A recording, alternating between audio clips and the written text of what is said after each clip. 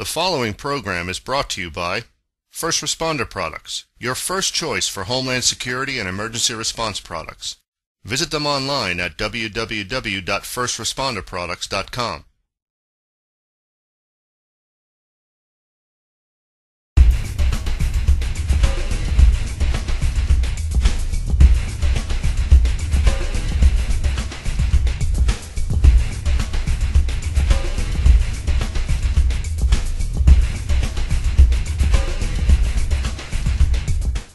Hi folks, welcome to the Big Picture on Security. I'm Dan Verton.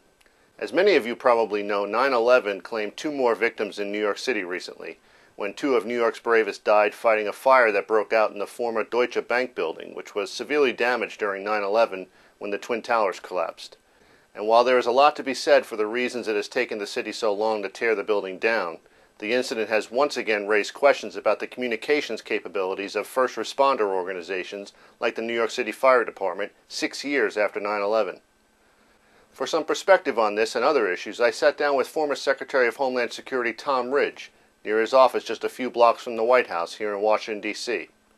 And the nation's first Secretary of Homeland Security came out swinging and had a lot to say about our nation's communications capabilities and cybersecurity preparedness 6 years after the worst terrorist attack in U.S. history.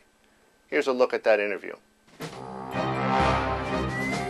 Well, first of all, I think hundreds of millions of dollars has been put at the disposal of state and local government to support first responders in training and exercises, but also in acquiring equipment, which is relevant not just vis-a-vis potentially against a terrorist attack, but it's almost an all-hazards approach that I think we're thinking about in a post-9/11 world.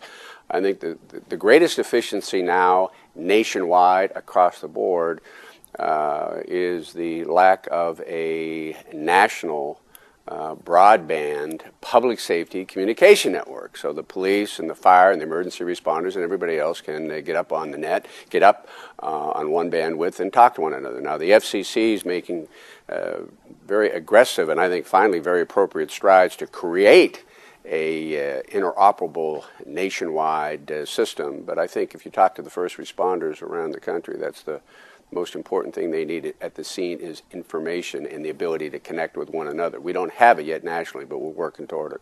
I want to ask the obvious question, which is, we're 6 years out now. So why is it taking this? Listen, I have asked myself post 9/11 world, why the hell it's taken so long, 6 years after 9/11, to respond to what the 9/11 Commission and every policeman and fireman and everybody involved in 9/11 said was the most critical need, i.e. an interoperable public safety communication system. Congress talks a lot about it, haven't done much about it. The equipment providers out there, they're all still selling the wares, they're selling the old technology. Oh, there are patches available. But finally, the FCC took the bold move just a week or two ago to move that process along. And so hopefully, the first responders in the near future, all of them nationwide, will have access to a public safety network. That at the end of the day, if you ask them, they want the equipment, they want the training, they need to talk to one another. And if they can establish a system where they get video, data, and voice all on one system, it'll go a long way to protecting the lives of the citizens they're committed to protecting and saving, but also protect and save their own lives.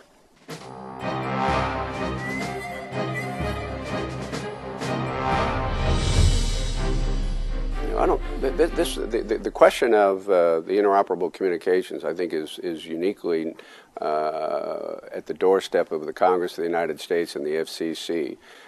Look, there are a lot of people out there who've been talking about it, and there are probably a lot of people out there whose vested interest is, well, we just keep the old system up as long as we can.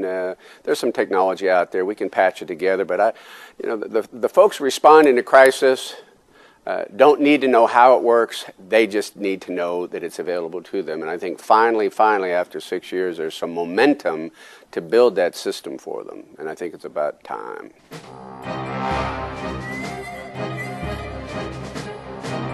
Good move. Yeah, well, I like the fact that the cybersecurity czar, for lack of a better word, has much more visibility. Because I said before, I don't think most Americans appreciate that just about every aspect of their lives where they interface with either the government or a company or somebody else is in some way is affected by the internet. And a disruption, whether it, for whatever the cause of the disruption is, can have a personal impact, can have a dramatic impact nationally. And so I think the fact that the country has raised the visibility of cyber protection is a good thing. At the end of the day, the solutions will be provided by the private sector. The solutions will be provided by those hardware and software manufacturers who spend the extra R&D money to reduce potential vulnerabilities. I mean, a lot of people put applications out there and then a month or two after they're out and say, oh, by the way, here's a patch, we found this vulnerability. I mean, I think the mindset needs to be, let's push this and poke it and prod it long before we put it in the marketplace to reduce that potential exposure. So, and I think that's the mindset has changed, and I think a lot of these companies are doing it now. But the ultimate not responsibility. We all have a responsibility to protect cyberspace, but the assets you ultimately bring to that protection, really not so much from the government, but from private companies. Governor Rich, thanks very much. Good talking with you.